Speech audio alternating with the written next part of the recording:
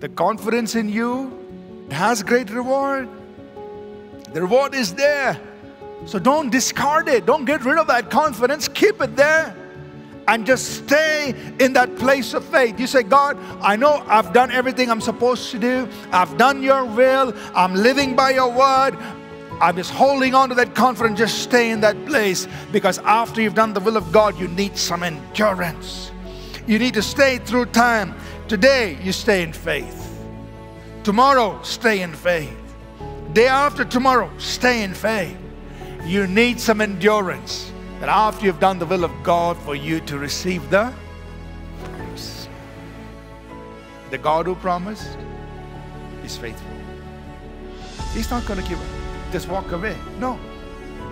But He wants you and me to demonstrate some endurance. This tenacious faith which stays through time.